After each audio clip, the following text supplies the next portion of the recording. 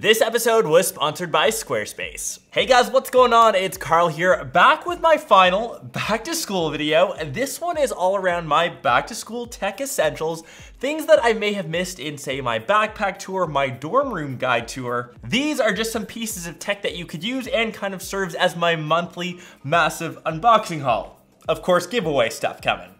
So for my last episode, we did have a winner, which was big congrats to you. And for today's episode, gotta give a huge shout out to Huawei, who's hooking you guys up with some giveaway goodies. This one is for US peeps only. It is the Huawei Media Pad Lite. For my Canadian peeps, I'm keeping you guys hooked up as well. This is their Sportwatch GT. This is an exclusive for you guys. So 2 sweet things to give away, very simple to enter. Of course, leave a comment down below. Follow me over on Insta. Don't forget to subscribe to the channel, and I'll be shipping both of these out before the start of next episode. So best of luck to everyone, and let's get to the rest of my back to school tech essentials. We'll start off with a pack, which is the last of the limited edition series of all these Air SF bags that I've been hinting and kind of teasing. This guy is called the Duffel 2, and it's the favorite one in my line, and I saved the best for last. The best thing, of course, is that front-loading zipper, which most Air SF bags do have, but this one is just larger. I know it might be a bit bulkier, but that means you get to store way more tech goodness inside. Same kind of thing, easily fits a couple laptops inside, whether you've got a 13, 11, or even a 15-inch, of course your books, and at the bottom, that's where you keep all of your stinky gym shoes, or maybe a controller if you're doing some undercover gaming in school. I think I've now shared the entire lineup, so I'll shut up and stop talking about these things. I'm sure you're sick of them, but that is my back to school backpack recommendation. If there was one desktop that I had to feature, it had to be the Surface Studio 2. This guy's for Microsoft. I know it's a bit on the pricier end, but for all of you creatives out there, this thing is just a beast. It's next level, the build quality is beautiful, but the reason you're getting this, it transforms into its own workstation, a sort of tablet per se. If you do need a dedicated workstation at a desk where you're sitting at all the time, this thing kind of fits that bill. You can see how easy and responsive this guy is to use. This is just the bare minimum, or the surface, pun intended, which I'm scratching. You can get way more powerful apps that can utilize this machine. But as you can see, it's a fully integrated all-in-one. Everything is either behind the display or this small base on the bottom. Build quality, like I said, is second to none. It rivals Apple standards, which is usually tough to do. Once you grab this guy, try it out. I think you'll fall in love with it. I certainly have. Can't wait to use this more and more, and I will hopefully get a bit better at drawing some art on this thing.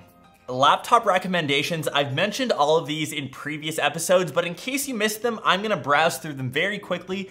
On this side, we've got the Huawei MateBook X Pro, slightly larger than just the MateBook X. Have really loved how much Huawei has been improving their laptop game over the past year to two. Either, I think, is a good option, just depending on ports and of course size, that will be your pick.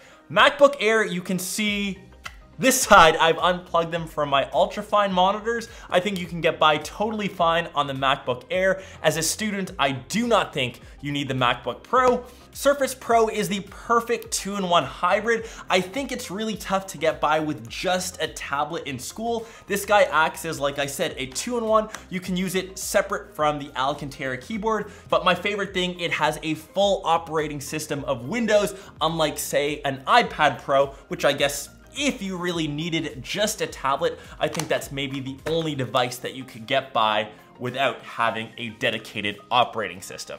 Let's switch now to smartphones. We've got 3 big ones. You guys, of course, have seen the Amber Sunrise P30 Pro, same good old Huawei device.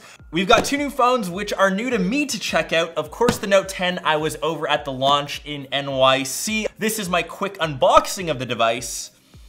You can see the phone up top in that Aura Glow colorway. You've seen it all across the internet. The phone which changes colors like a chameleon depending on how the light reflects on it. This is the Note 10 Plus though, have definitely been using it. I consider this Samsung's flagship. The Aura Glow does come with the blue S Pen. Full video on this guy coming shortly. And for all of you football, soccer fans, however you want to call it, we've got a really special one. I'm excited. This is the Oppo Reno Barcelona edition. They've got their own Barca themed skin, and just like the Oppo Reno 10X, you can see that the camera slightly pops up on a wedge shape. Love checking that one out. That was maybe my favorite item that we unboxed today. Some other back to school tech essentials that I think are a must have. If you're in a dorm room, heck, even if you live at home, wherever you are living, check out the Nest Hub. Love this guy, of course, acts as a digital clock. This is my favorite face. Acts as an integrated Google Home Say Mini. You can ask it what the weather is, any sort of questions. Hey Google, did Manchester United win today? No, Manchester United lost 2-1 today against Crystal Palace. Yeah, watched that game earlier today. Touchscreen, you can ask it questions, of course, hook it up to any other smart devices that you may have. It's kind of a go-to if you're in that Google Home Space ecosystem. Had to throw in some gaming stuff. Even though we're in a bit of a mid-cycle refresh for consoles, check out the Xbox One S, all digital version. 1 terabyte of space gives you more than enough room to download a couple games. You can of course delete them as you go, since in reality, how many games can you play at once? You're in school, right? Of course, real tech essentials, books, pens, notebooks. I will leave all of that stuff linked down below. Won't try to break the bank, but I hope you guys enjoyed my back to school coverage in 2019. I went a bit heavy, but I hope you guys got some useful tips, picked up some useful tech, and hope some of these giveaways have kickstarted your back to school season. I've got some great content coming up on the channel shortly. Am traveling to LA for the winner of the LA Ultrafine video, which I will be shooting in his setup. So make sure you stay posted and I will catch you in one of my next episodes or vlogs. Peace.